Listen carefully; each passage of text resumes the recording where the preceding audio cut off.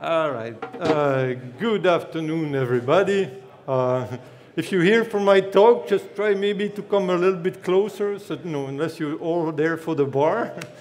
So the title of my talk is Managing Vendor Prepayment Effortlessly. My name is Stefan Keller. I'm the CEO of Sodexis. And before I start the talk, just let me tell you a little bit about Sodexis. So we've been an Odoo partner since 2012, and we really help manufacturing and distribution companies across the US and Europe to improve their efficiency by implementing the Odoo ERP solution with the highest return on investment possible. So really our primary goal is to help our customer go through the implementation process successfully. And so actually, to better serve our European customers, we just opened an office in Geneva, Switzerland. Okay? At this point, we have about 40 employees, and we really have all the roles needed for a successful implementation. So we have business analyst team, development team, system admin team. We even have a bookkeeper, okay, in case you need help with the accounting. And so we really can help you at any level that you need. We have helped very small companies that do not have any IT department, and then we do it all. But we have also helped very large companies that are, for which we just provide the missing information. Okay. So this talk is going to be very simple. This is a very simple app. Okay. And actually, if you know how the down payment, on the customer side happen, it's exactly the same thing, but on the purchase, side, and so I'll go very quickly. Okay, I know it's late, and you all had already a lot of information. Okay. So introduction. So you probably know that already. Odoo provides the option to accept down payment from customers. So instead of declaring a revenue when you receive the customer payment, you move the amount to a liability account because at that time you have not shipped the item yet. Okay? Then when you create the final invoice after shipping the item to the customer, then the down payment is moved from the liability account to a revenue account. So this is actually typically used for products that are set up with invoicing policy of a delivered quantity. You can also set it up with products that are set up with ordered quantity, but it's less useful. And so actually, for all of our apps, it's always based on our customer need. We had several customers that had the same need on the vendor side, and although you could manage that manually, okay, just entering basically vendor bills manually and then keeping track of what was the prepayment of that vendor, it's much easier to use this little app and take care of that. Okay. All right, so let me go to the demo.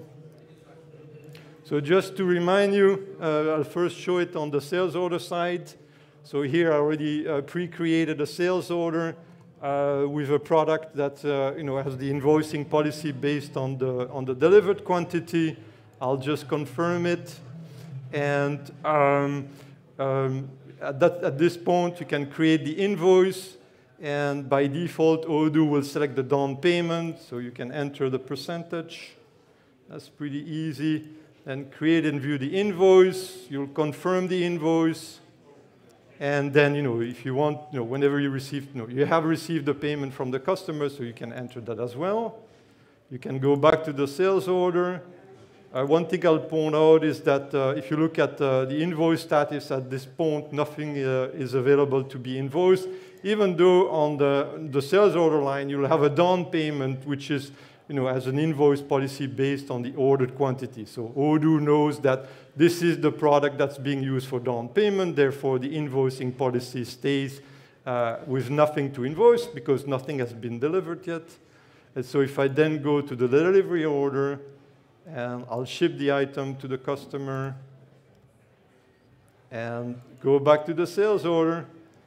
And at this point, you'll be able to create the final invoice, so regular invoice, but you're going to deduct the down payment. Okay?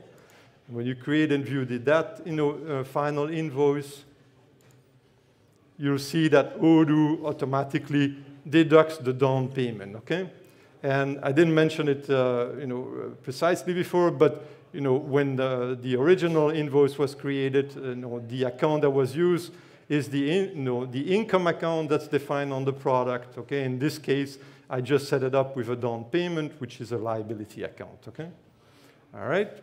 So that's the Odoo base code for the down payment on the customer side. And as I said, we did exactly the same thing on the purchase order side. And so let me go there. Again, I created a purchase. No, I'll just duplicate this actually. All right, so here, I have a vendor, wood corner, and again, I have the same product where the billing rule is set up on the receive quantity. I'll confirm the order. At that time, we show the create vendor bill, which by default will not be there, okay, in Odoo base code. And by default, it will offer you to create the down payment or the prepayment. I'll say 50%. That creates the vendor bill. I'll notice that here, the account that's used is, the account for the accounting that is being used is the expense account that's set up on the product. And in this case, we select a prepayment account, okay? And that prepayment account is like an asset account, which means that when you prepay that, instead of being an expense, it goes into, an asset account. Because basically, you prepaid something that you have not received yet, okay? So it's not considered as an expense yet. So if I go then confirm this, I forgot.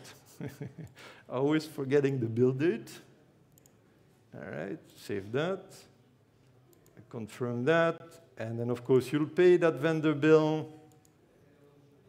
And then I can go back to the purchase order. And exactly like on the customer side, this add a line on the purchase order, with that purchase prepayment product, and thereby indicating that you pay half of it already. Okay. And notice that it takes the tax into account. So it actually, when you enter 50% of the vendor of the purchase order, it took the tax into account. So you also know you're also going to pay half of the tax at that time. Right? And so then I'll go and receive the product. So now you receive the product. I'll validate that. And if I go back to the purchase order, at that point, the system will tell me that it's waiting a bill, even though before that, it would say that nothing is ready to be built yet. Okay, at this point, it shows that it's waiting a bill. And then I'm able to create a vendor bill. By default, it will offer to create a vendor bill with the billable lines and to deduct the down payment.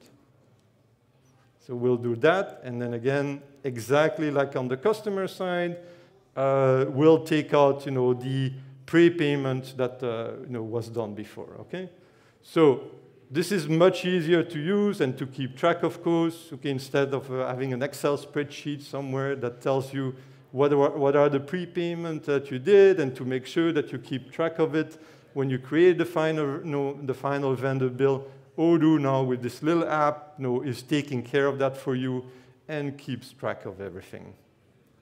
So if I go back to my presentation. Okay, so really, as announced, this module lets you, it's a simple module, but it lets you manage vendor prepayments easily. So obviously, if you're doing a lot of prepayment, it's a must-have. It's available on the App Store for V12, V13, V14, and V15. Okay. I'll mention that we have a lot more apps. Some of them are on the App Stores, not all of them. We have a credit management app, if you're interested in that, although Odoo added that in V16, so obviously that app is going to become obsolete at some point. We have also an app to do finance charge. We have an app that lets you manage, credit card payment in the back end. It's all integrated with, it's all integrated with, Odoo authorized.net module, but it enables you to manage everything on the back end. We have a return management module. We have a module to manage AvaTax exemptions in Odoo. We have a subcontracting module, which is a little bit more advanced than what Odoo is doing out of the box. We have shipping terms. We have an import app. We also have an import scripts app. We have an app that checks the availability up till today plus end days instead of checking the availability for all the delivery orders. And we have many more. Okay, as I said, some of them are on the App Stores, not all of them. There's another one that I'll talk about on Friday. That one will be a little bit more advanced. So if you're interested in an EDI app, I encourage you to come to that talk. It's easily transform XML documents into Odoo documents. That's Friday at 9:30 in Mezzanine 2000. Okay, and that's it. Please visit us at our booth, and also we have open position for business analysts both in the US and Switzerland, if you're interested. Okay? Thank you. Do you have any questions? Yeah? It looked like a great app. It's really missing in Odoo, I think. But when it's available in 16, do you think? As soon as our development team has some time to work on it. Or if you want to sponsor it, that's going to go much faster. Any other question? If not, thank you. Thank you.